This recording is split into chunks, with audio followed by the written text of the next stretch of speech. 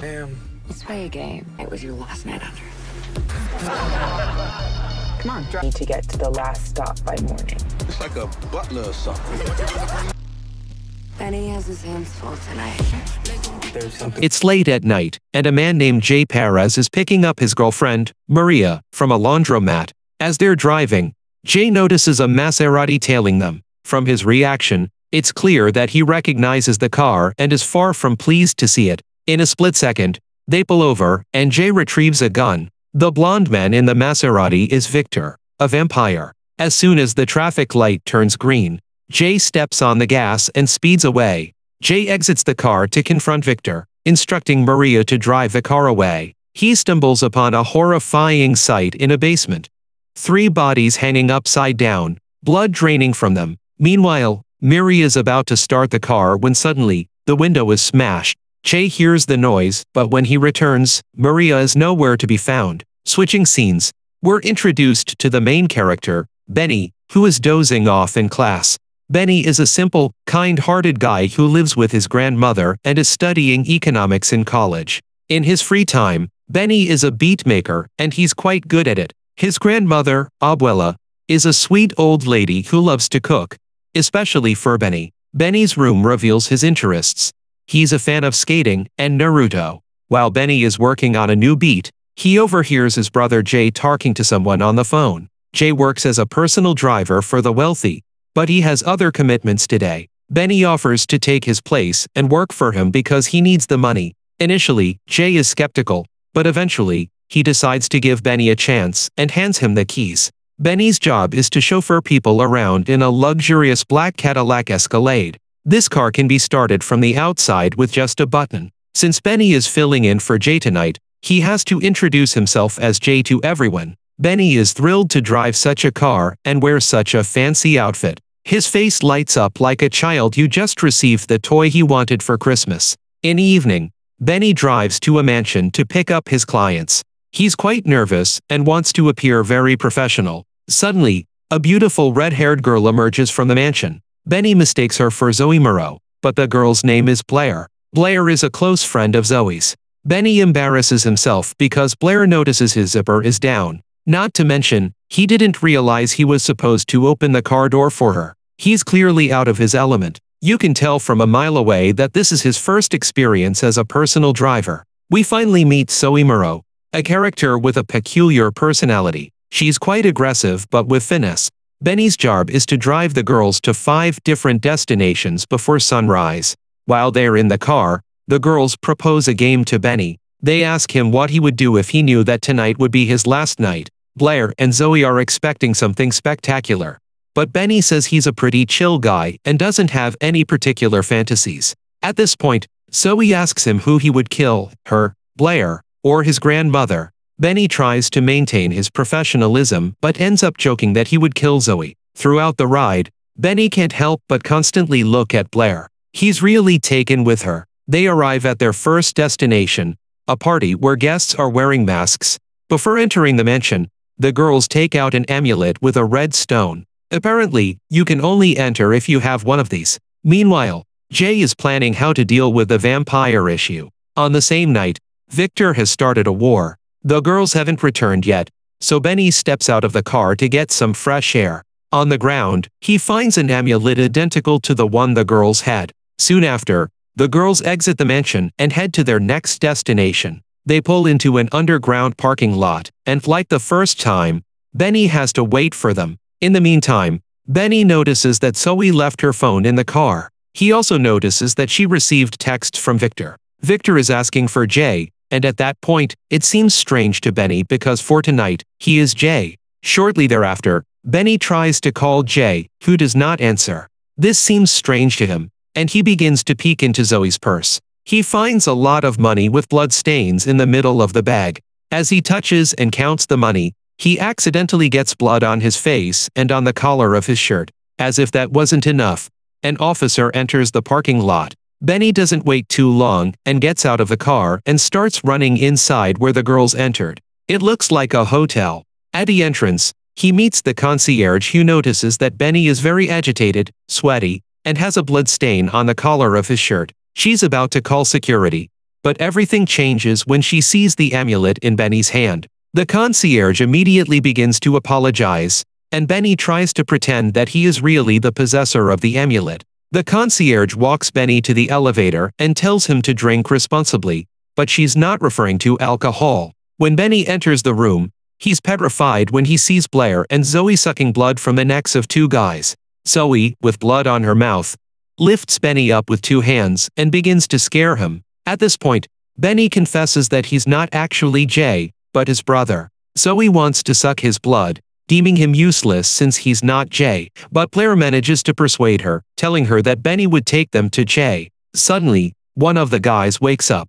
In fact, this party had been planned, and these two consciously chose to be food for the vampires. They were being paid to feed the vampires with their blood. But Zoe had gotten a little too loose and killed one of them. She doesn't think twice and tells Blair to finish off the second guy. In the meantime, Benny begins to run outside. As soon as he arrives outside, he's stopped by the officer he ran away from earlier. Benny desperately tells him what happened, but the officer doesn't seem surprised at all. In fact, he wants to arrest him and take him away but is interrupted by the two girls who had finished dinner. The girls and the officer seem to know each other. In fact, he knows they are vampires.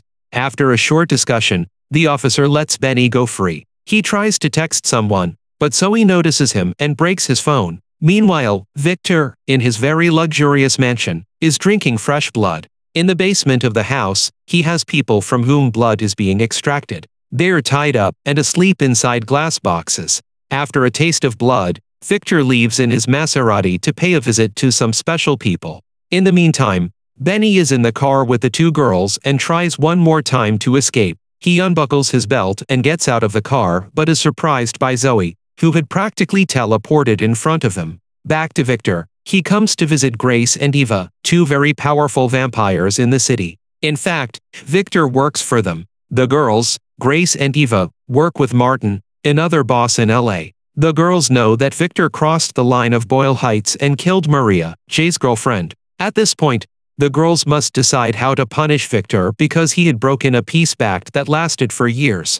Grace tells Victor that he would be banned from the town for a long time, but the girls didn't expect Victor to say that he wasn't going anywhere. After that, he uncovers his plan to take over all of LA. Eva tries to call Martin right away, but they didn't know that Martin had already been killed by Victor. They are breathless when Victor pulls out Martin's ear like Mike Tyson. At this point, no one could save them, and they were both killed by Victor. In the meantime, Benny and the girls had stopped at a market. Zoe went out to buy something. In the car, Benny is very agitated, and Blair tries to calm him down. She reveals to him that vampires and humans live together in this town, following certain rules. Also, she tells them that Zoe is Victor's girlfriend. Blair and Zoe manage the money from different businesses and blood clubs.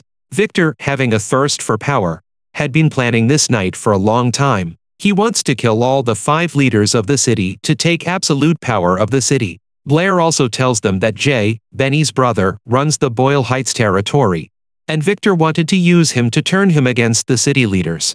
That's why Victor had killed Maria to provoke Jay. But the plan had changed as Benny showed up in Jay's place. So Benny was to take the girls to his brother. Between Benny and Blair, then's a spark. The two are getting closer. In the meantime, Jay had regrouped his gang to hunt vampires. They arrived at the mansion of an LA boss named Gio. Gio tells Jay that Blair and Zoe came to his party and made this killing. Plus, they sucked pretty much all of his blood, so he urgently needed a drink. After revealing that Blair and Zoe are on their way to a well-known club in LA called the Three Kings. However, their informant is abruptly silenced by a hail of bullets. As they approach the entrance to the club, Benny is spotted by some old college friends. They intercept him, hoping to use his recognition to gain entry to the club themselves. They then proceed to ridicule him for his current occupation as a driver.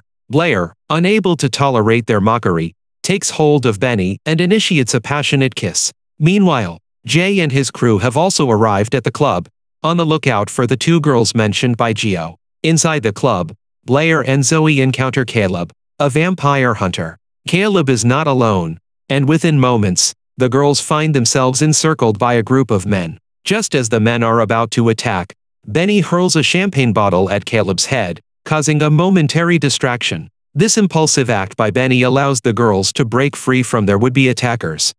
As they make their exit from the club, Jay spots Benny and recognizes him. As Jay attempts to follow Benny, he is halted by a member of the club's staff. Enraged, Jay pulls out a knife and plunges it into the man's heart. The man, revealed to be a vampire, collapses to the ground and begins to disintegrate. Outside the club, the girls and Benny are about to get into their car when they come under attack from Jay's group, who are armed with crossbows. They quickly get into the car, and Benny drives off.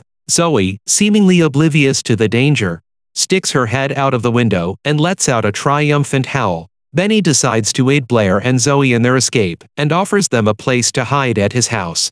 Benny's grandmother is terrified by their sudden arrival and demands an immediate explanation. Benny has never brought a girl home before, and his grandmother is understandably shocked. Meanwhile, Jay and his friends are intercepted by an officer working for Victor. The officer informs Jay that Victor wishes to speak with him at the Rosso Poro restaurant. Back at Benny's house, Zoe is on the phone with Victor, who tells her that there is only one boss left for them to kill. As the night progresses, Benny and Blair find themselves growing increasingly fond of each other. Blair, with her captivating charm, and Benny, with his unassuming nature, evoke a sense of melancholy in each other. Blair was once a human, living a normal life, until she was transformed by Zoe. Sometimes, she yearns for her old human life. The time comes for them to move on to their next destination. Blair is reluctant for Benny to accompany them, fearing for his safety. However, Benny insists on going with them. At the same time, Jay arrives at the restaurant for his meeting with Victor. Victor intends to use this meeting to distract Jay and make his final move. As Victor speaks, Jay shoots him in the head and attempts to stab him in the heart with a knife. However, Victor grabs his hand and begins to regenerate his head. He then reveals to Jay that he has killed Maria and cooked her flesh, which Jay has unknowingly been eating. Benny and the girls arrive at Rocco's bar. Rocco is a wild character and is taken aback by their unannounced arrival. Zoe wants to speak with him, so Benny and Blair step outside. After sharing a drink with Rocco, Zoe pulls out a knife. Outside, things get interesting as Benny and Blair begin to share stories about their pasts. This leads to them sharing a passionate kiss. Inside the bar, Rocco realizes that Zoe intends to kill him. When she tries to strike, he manages to stop her. This triggers a fight between Blair, Zoe, and Rocco's friends. Meanwhile, Benny has gotten into the car and assists the girls by running over one of the vampire hunters. With that, the night is over. Blair and Zoe have achieved their objectives, but Zoe has been injured and needs blood. Benny drops the girls off at the last location on their list, only to discover that the house belongs to Victor. Blair urges him to leave, but Benny refuses to abandon his brother, who is inside the house. Benny finds several human prisoners being held captive by Victor, who uses them as a source of blood. Among the prisoners is Jay, and Benny is captured by Victor while trying to free him. Victor and Zoe then threaten to kill Benny, and Zoe realizes that she has feelings for him. Victor hands Zoe a knife, and in a fit of rage, she stabs Blair in the stomach. In response, Benny remotely activates his brother's car, breaking a window and letting in sunlight that kills Zoe. Victor then attacks Benny, using Jay as bait. He manages to bite Benny before Jay confronts him in the sunlight, killing him. Benny soon turns into a vampire, and the brothers part ways after Jay decides to train as a professional vampire hunter. He tells Benny that he expects him to fight alongside him when the city descends into chaos. Later that night, Benny meets Blair for a night of blood drinking. I hope you enjoyed this story. If you did, be sure to check out other stories by clicking on these pictures.